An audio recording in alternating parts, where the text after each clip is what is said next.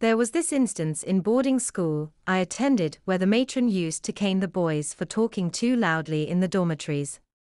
She used to make us lie face down on our beds, and then she would come to each of us and administer between 2 to 3 strokes on the backside. It would be everybody.